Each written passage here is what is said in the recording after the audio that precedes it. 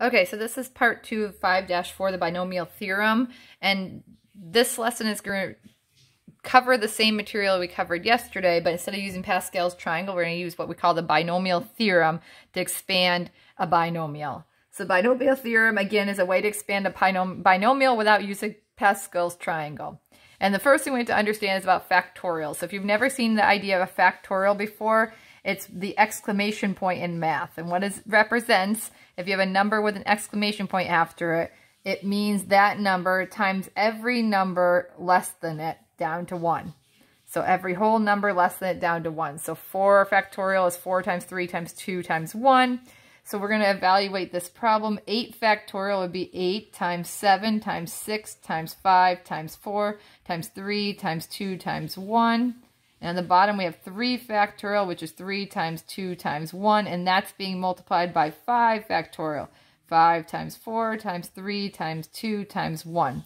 And we want to simplify and find this solution. So what I hope you're seeing right now is that we have some factors that can simplify. If we have the same number, the same number is equivalent to 1. So this becomes a 1.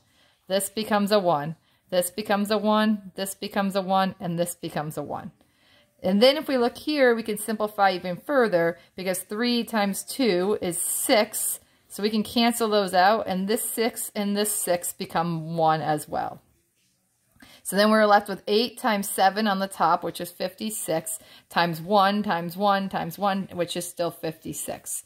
So when we do these factorials in this lesson, they should simplify nicely for you. So looking at the next one, we have 6 factorial. So 6 times 5 times, and then if you think about it, after the 6 times 5, it's 4, 3, 2, 1. If we look in the bottom, we have 4 factorial, which is 4, 3, 2, 1. So if you can see this right away, this is going to cancel, and we don't need the rest of this. If you need to write it out, you can.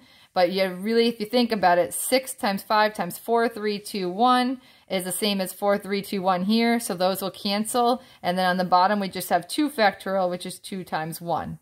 And then we can simplify that. The 6 and the 2 is 3 and 1. And 3 times 5 is 15 over 1. If you need to do this all out, again, you can expand it all out like we did on the first one so you can see it. And you can multiply all out and simplify it that way. So the binomial theorem states, and it kind of looks like a crazy situation, but basically we're going to focus on this part right here. And we're going to identify an n, which is going to be the exponent on the binomial.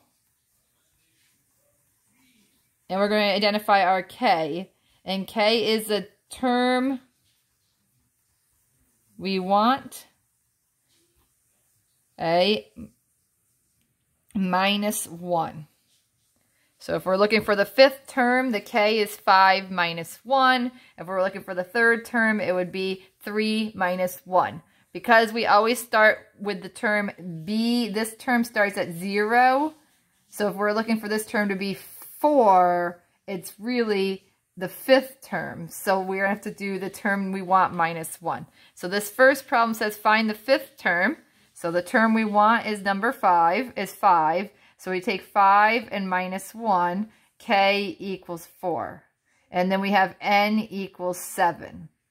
Okay? A and b in this particular problem are a and b, but a and b normally are whatever these values are.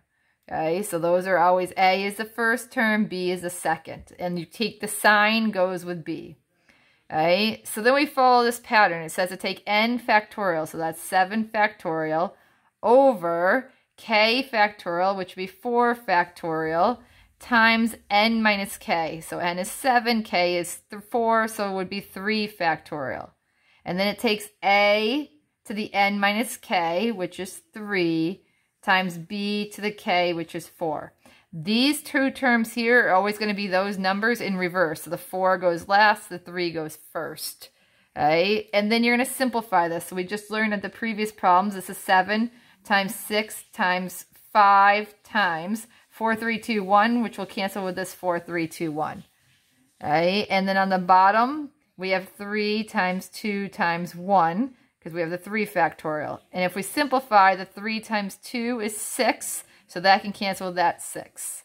And we have 7 times 5 is 35, and then 1 on the bottom will just be 1. And then we have a to the 3rd, b to the 4th. So instead of doing Pascal's triangle, expanding this whole thing out to find the fifth term, this gives us directly what the fifth term would be. So binomial theorem is really helpful when you want to find a specific term. Okay? You can do Pascal's and work your way through Pascal's triangle and count it out, but this will get you right to that term number. So let's look at another example. So now it says find the sixth term. So sixth term means we want 6 minus 1, k equals 5. And n is 9 because it's x plus y to the 9th. So again, it's n factorial over k factorial, which is 5. And then n minus 5 is 4. And then we take our first term, which is x, and we put it to the k, which is 4. And then our second term, y, goes to the n minus k, which was, k is, this is n minus k, that's the 4, and this is a 5. So again, the 5 goes on the second, the 4 goes on the first. And if we simplify that, 9 times 8 times 7 times 6, the 5 all the way down is going to cancel with this 5 here. And then we have 4 times 3 times 2 times 1, because that's the 4 factorial. Okay, and if we simplify that, I look around and say, oh, what can I multiply together? So I say 3 times 2 is 6 again. You can cancel that. The 4 will go into the 8, so we can simplify. 8 divided by 4 is 2, so we get 2 on the top. Again, if you just want to multiply these out and do it that way, you can. So then 9 times 2 times 7 is 126. And then we have our x to the 4th, y to the 5th.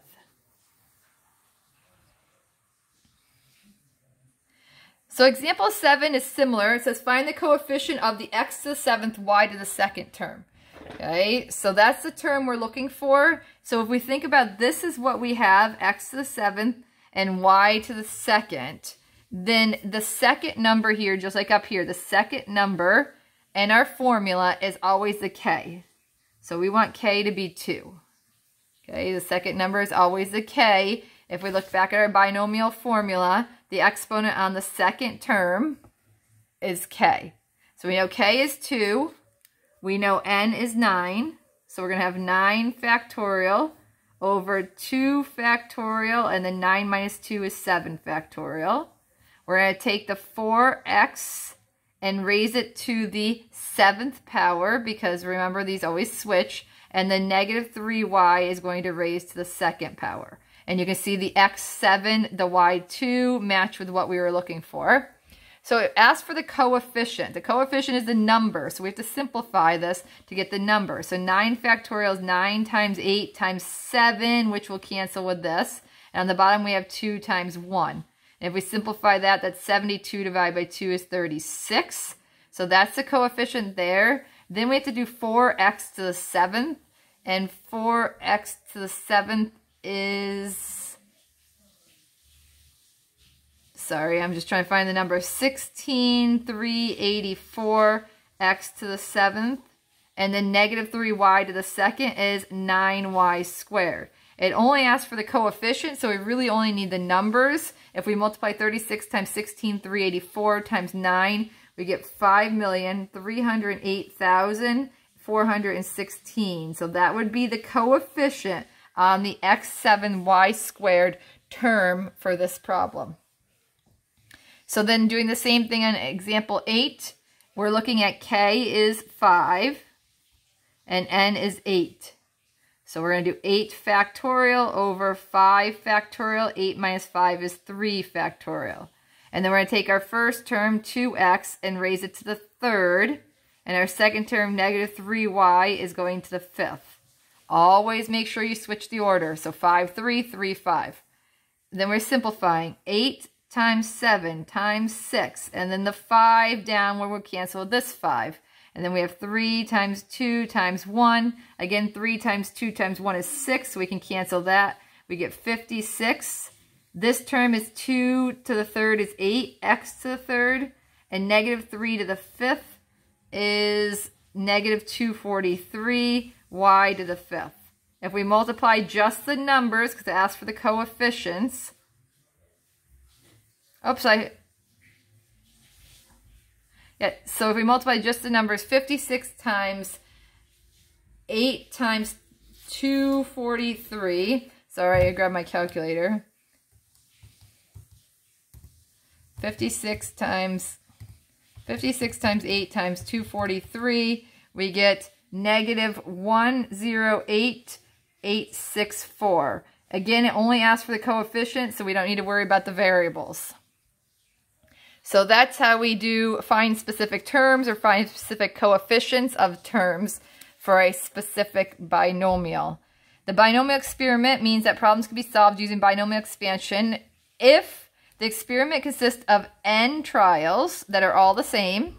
Each trial is it should say one of two outcomes. There's only two outcomes that can happen. So if you flip a coin, heads, tails, if you win or lose, if you are a left or right-handed person, something like that, there's only two possibilities. And then the trials are independent of each other, which means what happens in one trial doesn't affect the next. So this problem says the probability that Andre gets a hit when at bat is 1 out of 5. So a hit is 1 out of 5, which means a not getting a hit, is 4 out of 5. Okay? We want to know the probability that Andre gets 4 hits during 10 at-bats. So 10 at-bats is the total, so we're going to do 10 factorial. What we want is 4 hits, so that part's going to become that's going to be the 1 over 5, right? Because that's hits, so we want 4 of those, and the 4 out of 5 we want 6 of. So 4 hits, 6 not hits. And then if we just set that up over here, 6 factorial, 4 factorial. Right? So this is how we're going to get the probability. So we solve this, we get 10 times 8, 9 times 8 times 7, and then be 6, 5, 4. So we're going to cancel with the 6, and we get 4 times 3 times 2 times 1. And then 1/5 to the 4th power is 1 over 625. And 4/5 to the 6th power is 4,096 over 15,625. So I just took those and raised them to the power. If we simplify this, I would go with 4 times 2 is 8. And then the 9 simplifies with the 3. And we get 10 times 3 times 7 is 210. If we multiply that by these, we end up with 860,160 over 9765625, which is 0.088 or 8.8%. So he has an 8.8% chance that he gets 4 hits during his 10 at-bats if his batting average is 1 out of 5. So then the last part is, how can we use binomial theorem to actually expand a binomial? And I am going to change this problem to 5 so we have less work to do. So on your paper, just cross it out and make it a 5. Right? So using this idea to expand a binomial, the first term in a binomial expansion, again, the 5 is always going to be n. The first term is going to be y to the 0, right? It starts with x to the 5th, y to the 0. So we're going to have 0 factorial, and then we're going to have 5 factorial. And then the next term, again, it's always n is the same. The x is going to be to the 4th, the y is going to be the 1st, so it's 1 factorial, 4 factorial. And if we continue this pattern, we get 5 factorial, and then the 1 goes to 2 factorial, 3, and then x to the 3rd, y to the 2nd. And then we have 5 factorial over 3 factorial, 2 factorial, x to the 2nd, y to the 3rd.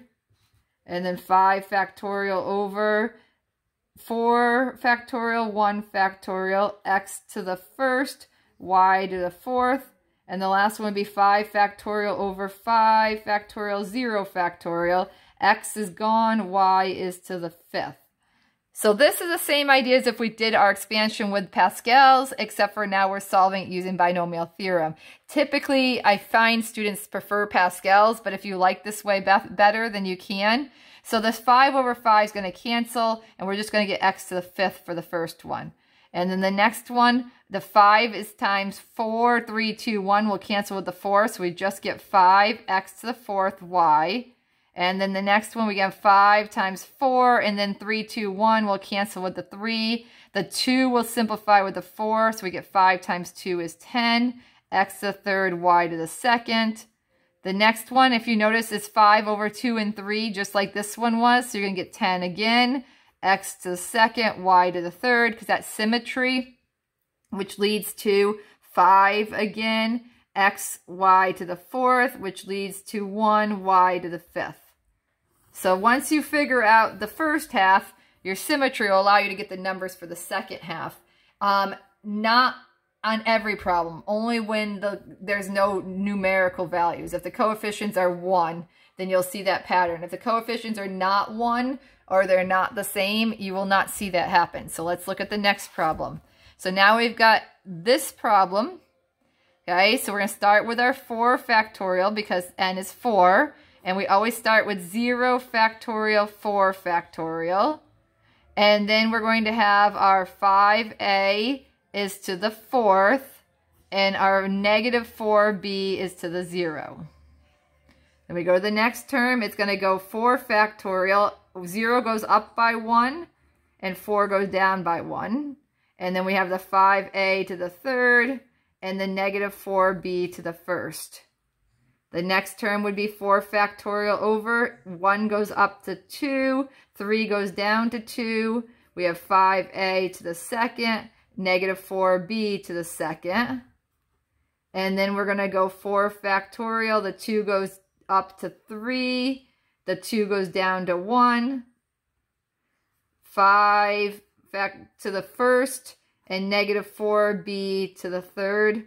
And then my last one, I'm going to sneak down here. 4 factorial over 4 factorial, 0 factorial. The 5a is gone. Sorry, and the negative 4b is to the 4th. And now we're going to simplify each of these. So 4 factorial makes 1. 5a to the 4th is the same as 625a to the 4th. And negative 4b to the 0, anything to the 0 is just 1. So then this whole term is done. Go to the next term. 4 factorial times 3, 2, 1 would cancel. So we get 4 times 5a to the 3rd is 125a to the 3rd. And negative 4b to the 1st is negative 4b. Sorry, I forgot my 4. Negative 4b. And then the next term, 4 factorial times 3 factorial, or 4 times 3, the 2 will cancel. And then we can simplify the 2 here, 2 and 4. So we get 6 times 25a squared times 16b squared. That takes care of this one. We know 4, 3 we did over here, so that gives me 4 times 5a to the 1st times negative 64b to the 3rd. And then the last one's right here, which is going to be 1 times negative 4 to the 4th is positive 256b to the 4th. So we simplify each of these. Now we're going to do our final round 6 simplification. So 625b to, or a to the 4th. Plus, if I multiply all of this together, I get, oh, sorry, I shouldn't say plus yet because it's negative. So negative 2,000 a to the 3rd b.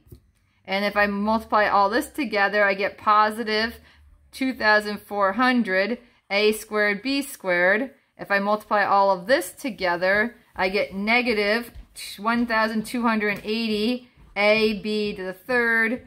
And then if I multiply this together, I get 256b to the 4th. And that is the binomial expansion.